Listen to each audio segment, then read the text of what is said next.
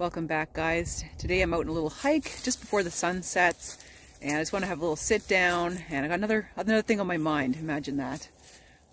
It's fall, it's harvest time, so I just want to chat with you a bit about food and just our awareness of where things come from and a way forward with all the supply chain shortages these days. Stay tuned.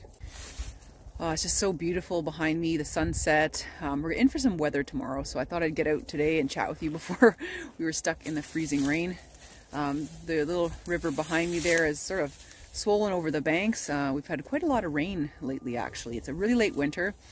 It's about 2 degrees now, but we've only had one little mini snowfall recently, so it's a late winter. Let me know what it's like near you guys.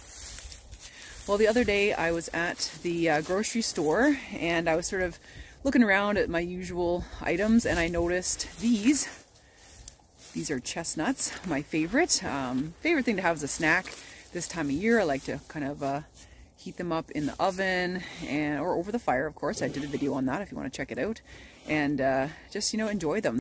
But I must say I was a little disappointed when I went to the checkout, and the young man checking me out had to ask me, what are these? What is it? So of course I told him it's a chestnut, and it kind of got me thinking, got me thinking a lot about our food and where it comes from and our knowledge of where it comes from. And, and how I find that many times actually at the grocery store I found, youth may not understand at the cash, like what, food I'm buying. Like I've had people ask me what a turnip was, what certain kinds of like lettuces were and stuff like that. So it always worries me a little bit because, back, in the past, our ancestors, and nuts were super important part of the diet. They are easily stored, and were really high in fat and protein and really good vitamins. So it's something that was really essential knowledge, where to find these trees, how to prepare them and things like that. And it's really gotten lost over time, which actually kind of got me really sad. I'm at this grocery store with all this food, like tremendous amounts of food there. And, there are people out there that may not know what some of the stuff is. I mean, that knowledge has been lost over time. So it just kind of made me sad. And, I understand that sometimes some things are a little bit exotic. Like we don't have English chestnuts around here. We have horse chestnuts. And we don't have like pecans around here, so maybe people don't know what that is. So definitely there is a regional knowledge base that maybe not everybody has. But it's just, I can just sort of see little holes in our collective knowledge of these things that maybe, they were there, a long time ago, and now we just don't have them anymore. So we're used to, highly processed foods nowadays. We may not be used to all the ingredients of, yesteryear that we used to hunt and gather and forage for. So it's something to think about. You can just start to see the holes in our knowledge as a society right now. And also, oh, take a look up there.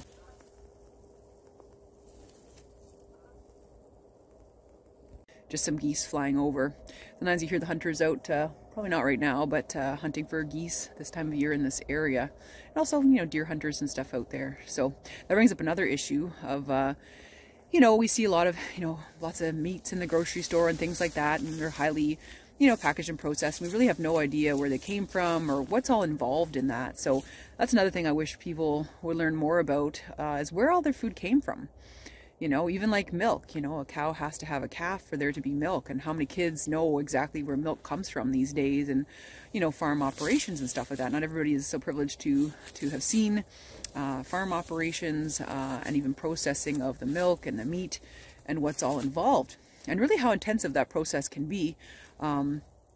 For, say, for example, for beef farming and some of the big feedlots out in the Western Canada, in the States, there's just a lot involved there, and it's important to know that, that some of your meats travel thousands and thousands of kilometers. It's not necessarily in your backyard where these things are being, harvested and processed and shipped. So there's a lot of cost transportation-wise and, environmental-wise for some of these things. So, when people are hunting and gathering, the meat's directly from the forest to the table, really. I mean, maybe you've got a butcher somewhere there in between, but you kind of know where your food's coming from, how it's processed. We're so far removed from that these days.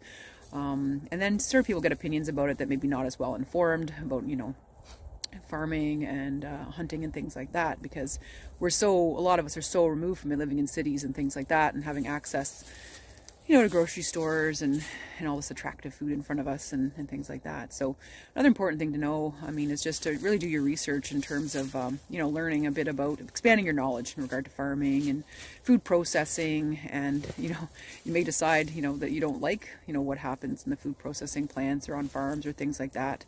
And you want to hunt for your own food because you can see the process from start to finish, essentially, if you do everything yourself. I mean, of course, there's lots of you know, checkpoints and stuff for, you know, farming and, you know, and the processing that, you know, it's humane and things like that. But, you know, I think it's really important that everybody knows what's going on with their food and where it comes from. And even includes, you know, fruit and veggie production as well. I mean, that can be extremely intensive, like banana farming and, you know, all the palm plants for the palm oil and how much forest has to be destroyed to plant all these palm trees and things like that for our, you know, for our margarines and things like that. So, you know, all these things I just start thinking about now, all from this little chestnut here at the grocery store. And now too, I don't know if you guys have had issues in your area with prices of food going up. You know, with the pandemic, prices of food have really skyrocketed, and, you know, food security is a huge issue for a lot of people, generally speaking. And now it's really hard for many to afford food and to find food, you know, even pet food. It's there's supply chain issues everywhere right now. So it's driving prices up big time, and you know, production costs are going up as well. You know, can farmers find laborers to help, you know, with the planting and the picking and the processing? You know, there is a bit of a labor shortage in certain sectors as well, so that's kind of driving things up too. I mean, we're just in some crazy times right now. So it just makes me think about, you know, trying to stay local with my food production, trying to, you know, produce my own food, just for learning purposes, and just to have a secure source of food. So, you know, gardening, doing your vegetable farming. One year I made winter wheat, so I could appreciate, you know, the wheat for making bread and stuff like that. So that was a super fun process. And of course now I have my own quail, and so I have meat and eggs. So that's pretty neat. So I think we're going to have to start focusing moving forward and having that knowledge and you know, to kind of produce our own food somewhat, or supplement somewhat with what we can do. Get some veggies, and, you know, maybe if you want to do chickens, or, you know, for eggs and meat or whatever, just so you have some supplemental source of food for when these shortages kind of come around. I'm not trying to be alarmist about the whole thing, but I'm just sort of noting changes that have happened over the last 2 years, and, you know, it just kind of gets me thinking about these things. So anyways, I just wanted to give you guys a quick little video just discussing, you know, food, you know, food security, and learning more about things that used to feed us ancestrally, for example, and how we can move forward in these crazy times to enhance our knowledge and to make sure that we have food for ourselves and, you know, our community, when the supply chain issues all over the world have been very, very stressed, and we may experience shortages at the grocery store with things we're used to. So anyways, tell me what you guys think. This is a huge topic. I literally just skimmed over it just with a few quick thoughts. Let me know what you guys think below, down in the comments, in regard to this topic. I really want to hear from you guys. I really appreciate all those comments you guys gave me on my last video about you know, the propane heater, and sort of just also, you know, some of the stuff about, you know, is off-grid living a fad. I really appreciate your comments. They're really well thought out. Okay, well, we'll look forward to seeing you guys in the next video. I'm going to head out. The sun is going down. Have a great week. Take care.